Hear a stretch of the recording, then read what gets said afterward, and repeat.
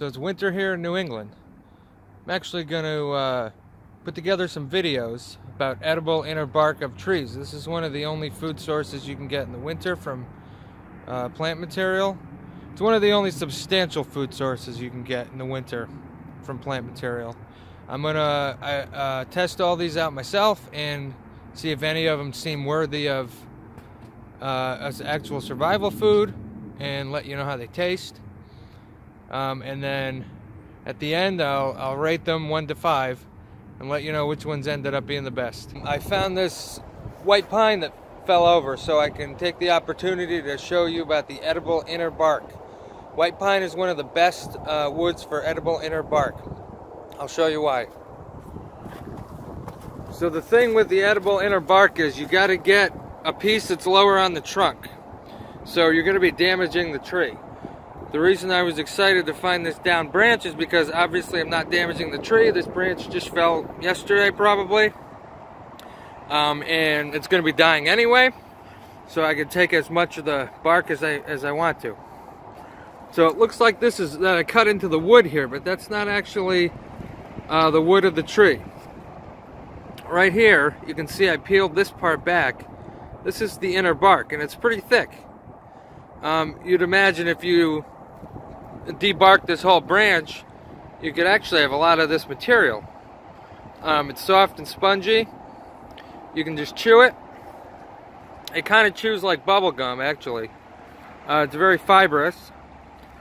White pine has a strong flavor, but it's not unbearable, and you get used to it. But the quantity here, white pine tastes better than spruce in my opinion. The quantity here is important because there are calories in there. So if you can get a lot of this material, you can add it to, like if you're cooking something like a soup, or you can just eat it, you'll at least be adding calories. Also, people are surprised to know that these small twigs, I'm just trying to get that in focus. These small twigs are actually soft also. The end of that, even in the winter, is still soft enough to chew on. In the summer, you can get long shoots of white pine that could be a foot long and soft enough to eat. So there's definitely calories in there. You can actually eat parts of white pine like a vegetable. Not to mention in the winter, you can use the needles for tea. And like I said, the flavor takes a little bit getting used to.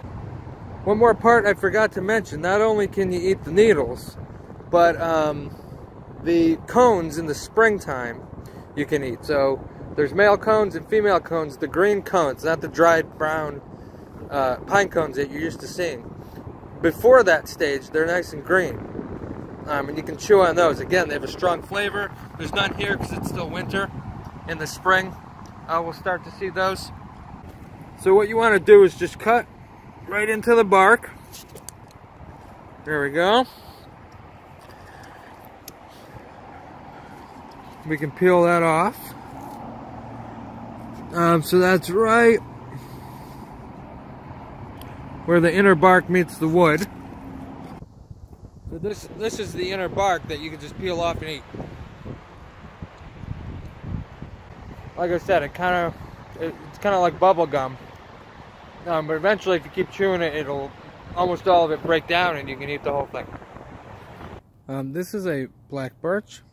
They actually have an edible inner bark. I took this piece of bark off another birch, and you can see the inside. So this material here, it's not soft, but it's crumbly. You can add it to things like if you're boiling water to give some calories. You don't want the thin outer bark, but all this crumbly material underneath, that can be added to things. Like I said, to add some flavor, some birch flavor, and some calories. Eastern hemlock. The needles and foliage can be used in a tea, just like pine and spruce. This tree does suffer from woolly adelgid insect in a lot of its range, but it still seems to survive and reproduce, so there's still plenty of them around. Make sure you don't get the hemlock confused with the yew, which is very toxic. and can be found sometimes in the forest in New England. It's typically a landscape plant, but they do grow side by side. I've seen them right next to each other. They look similar, but the yew has much larger needles, a little bit different color.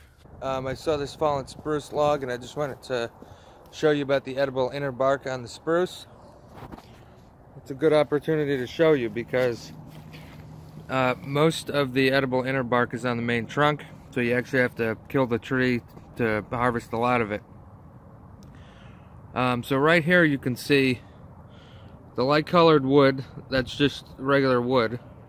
This stuff here is soft, this light brown inner bark, and then the outer layer of bark is hard. So what you're going for, the part that's edible and contains calories, is this thin layer of light brown right here. It does not taste as good as it does on like a pine tree. All these evergreen trees take some getting used to with the flavor, but it does have calories and it's edible, and it's not terrible tasting. You can get used to it and eat it. The elm tree has edible inner bark. First, before I go into that, I'm going to show you a couple identification features. If you look at the small branches of an elm tree, you'll see these alternating like ball-shaped buds. This is a Siberian elm. The American elm has bigger buds. So those are two different identification features. American elm also has bigger leaves. The edibility of the inner bark is true on both trees.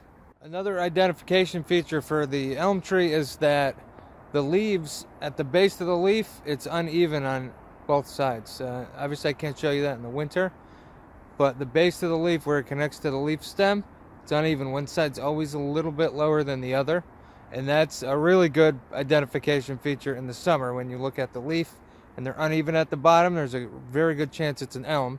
You'd still want to double check, make sure it's alternate, and the buds look like elm buds and the bark looks like elm, but that many times has indicated to me that it was an elm tree. So this is obviously just saplings or water sprouts coming out of a stump. So this stump is going to be cut down anyway. That's the only reason why I'm damaging the bark here. So to collect the inner bark, just cut down with a knife and try to cut in a little deeper than you think. The inner bark usually is thicker than what it looks like. This part that's sticking up is the inner bark. And the good thing about the elm tree is that you get a substantial amount of inner bark.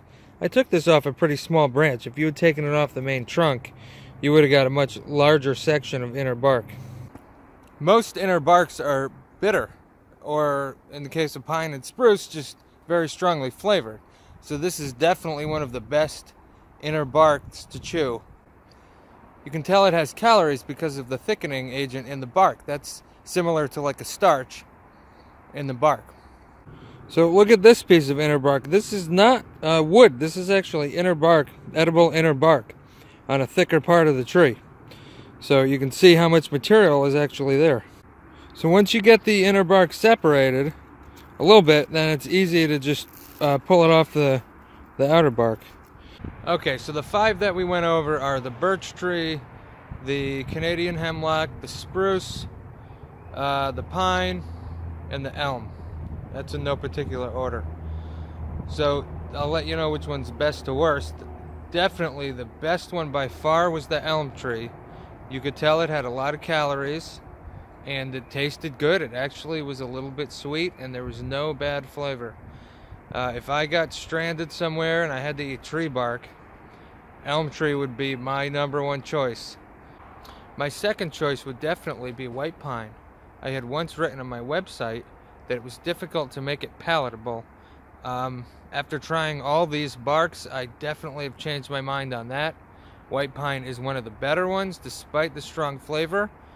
Once you start chewing on the inner bark, the flavor actually goes away pretty quickly. Tied with white pine would probably be the birch tree, because even though it is grainy and sort of woody and it's not soft, the flavor is not bad. It's not very bitter, and you can definitely add it to things that you're cooking. Next would be the spruce tree. It's got a lot of the same properties as the pine, but the flavor is worse in my opinion. But you can get a substantial amount of inner bark of spruce tree, and it's soft. And the worst option is the Canadian hemlock, because it just tastes awful. The needles are one of my favorite for tea for the Canadian hemlock, also known as Eastern hemlock, but the inner bark was way too bitter to just eat without diluting it. Maybe you could make a tea out of it. Hopefully you learned something, and please feel free to comment. There's not a lot of people out there that eat inner bark on a regular basis, so if you have, let me know, leave some comments. One more thing worth mentioning is that I read that red maple inner bark was edible. You can definitely get syrup similar to maple syrup, which is usually made from the sugar maple. You can get that from red maple.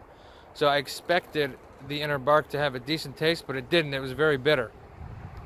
If there's some good way to eat inner bark of red maple, and anyone knows, let me know, because there's so many red maple, they're extremely common. So if there's some way to cook it or prepare it so that it tastes better, that would be something to experiment with. Hopefully you've learned a lot, and if you liked the video, please click like and subscribe. Thanks for watching.